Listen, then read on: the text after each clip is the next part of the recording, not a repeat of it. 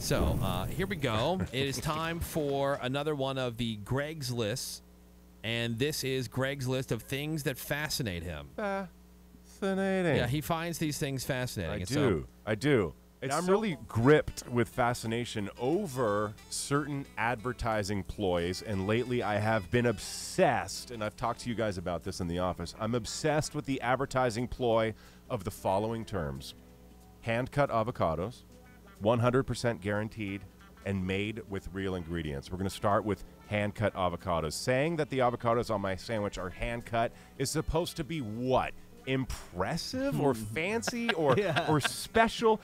How else are you going to cut them? With your feet? The more I think about it, the more I think that, yes, cutting avocados with anything other than your hands, then I'm intrigued. Then that would be special.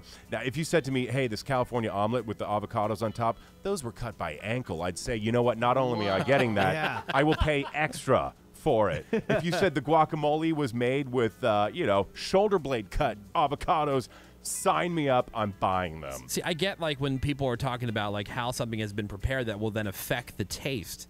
Yeah, but like that's how always my mystery. Like cutting it by hand or cutting it by different. machine, Yeah. it would taste the same. I think what I'm they're with you on that, trying Greg. to say is like they put care into I'm putting the sandwich together. Just fascinated by anybody who falls for it or even came up with it. Then I'm seeing this on packages of meat at the grocery store. Raw meat, like a steak or just some chicken in a package, and there's a little sticker that says 100% guaranteed. What does that mean? Guaranteed what? To be chicken? Like, I didn't graduate from culinary school. I don't have a Michelin star, but I can, with quite a degree of certainty, look into a clear package and say, yeah, that's chicken thighs.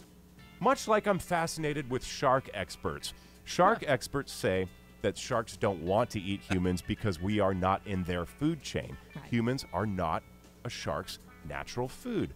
So when you're trying to attract a great white shark, for example, you're a shark expert, you're doing a documentary, what do? They chum the water, and then they hang a side of beef over the edge of the boat and into the water. So human meat, not in a shark's natural food chain, but beef is. When was the last time you saw a cow swimming in the ocean? I'll tell you, the last time I saw a cow in the ocean, it was 9:15. My last trip to Cancun. yeah. Same Bewildering. here. I was in the saw Dominican one. Republic. Yeah, my wife saw one. Yeah. I was in the water a lot. There just for the blood. They eat the beef. So don't tell me human meat is not in a shark's food chain, but cows are. So shark experts, you fascinate me, you bewilder me. And finally, I want to end with this one. We've all seen stand-up comedy specials, the ones with one featured comic doing an entire hour. You know, Joe Coy, Louis C.K., Amy Schumer, whoever. And then at the end, the credits roll. One of those credits is for director. I am fascinated to find out, how do you get that gig? I mean, all they're doing is sitting in a control room going, camera 2. And then 3 minutes later, they're saying, wide shot, camera 1. And then it's like, oh, it looks like, Dave Chappelle is walking left to right. Pan the camera left to right. Like, what else are you going to do with the camera? He's walking left to right. You need a director for that. It's a guy on stage. Right. Yeah. Directing a stand-up comedy special. Is that the most entry-level directing gig in the director community? Kind of like if you want to be the manager at Trader Joe's, you have to start with, a bagger. So if you want to direct TV shows and movies, do they say at first you gotta direct comedy specials? I'm sure there's an answer, but again, I don't want to know. I just want to be fascinated.